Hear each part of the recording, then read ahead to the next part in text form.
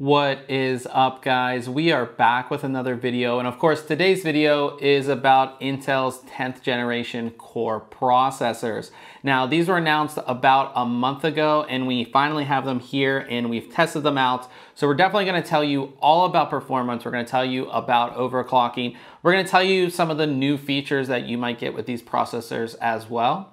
So let's go ahead and take a look.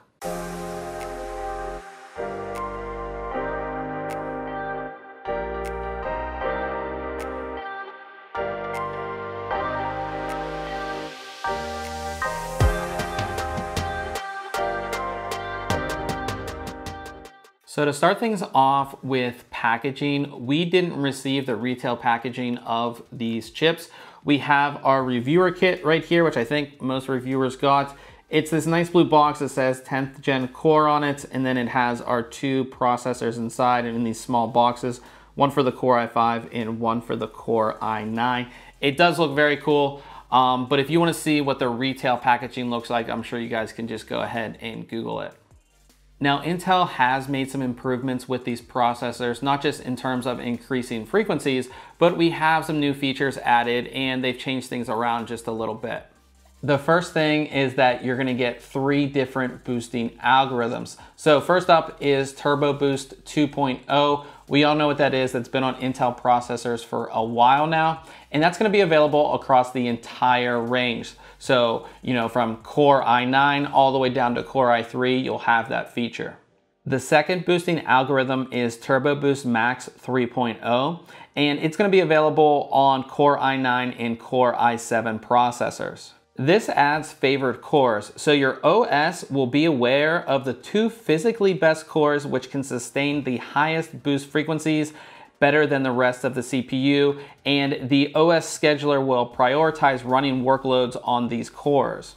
Finally, there is thermal velocity boost, and basically what that is, it's a higher boost frequency depending on your cooling. So if you have a good cooling solution, it's actually going to boost even higher. There are some new overclocking features added. The first is that you're able to disable hyperthreading per core now. Previously, you had to do it globally, where you just turn hyperthreading on or off. Now you can actually do it per core, and you'll find this option in your motherboard's BIOS. You're also going to get enhanced finer grain voltage frequency curve controls. So Intel is actually launching a major update to XTU, which allows you to set the voltage at individual frequencies for much finer control. Intel has made a physical change to these processors as well, and they've done it to help with heat transfer. So they've actually made the die size thinner, and they've increased the size of the integrated heatsink. One of the biggest changes to the 10th generation Core series is that the Core i5 series now has hyperthreading. So previously, if you had bought a Core i5 processor, it would be, a 6-core, 6-thread processor. You didn't have hyperthreading. Now, all of the Core i5 parts are all 6-core, 12-thread, which is pretty awesome. So coming down to the processors that we're taking a look at today, the Core i9-10900K, of course, is fully unlocked, and it is a 10-core, 20-thread processor with a base clock of 3.6 gigahertz, a Turbo Boost 2.0 of 5.1 gigahertz, Turbo Boost Max 3.0 of 5.2 gigahertz, and a thermal velocity boost of 5.3 gigahertz. It has a TDP of 125 watts and 20 megabytes of Intel Smart Cache.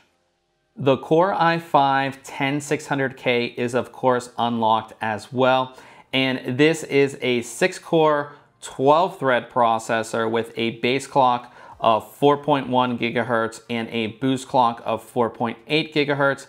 It has a TDP of 125 watts and 12 megabytes of Intel Smart Cache.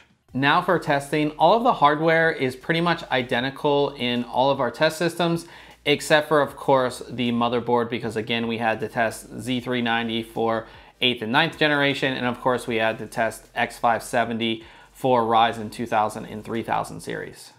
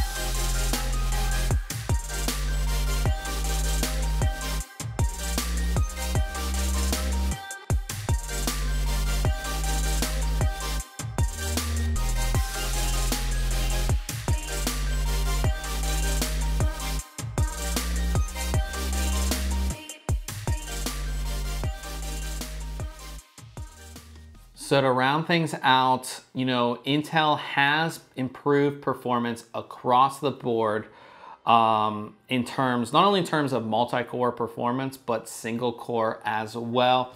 Remember, these are 14 nanometer parts and they're directly competing against 7 nanometer parts. And again, that is still pretty impressive that Intel can remain competitive in this space just on that fact alone.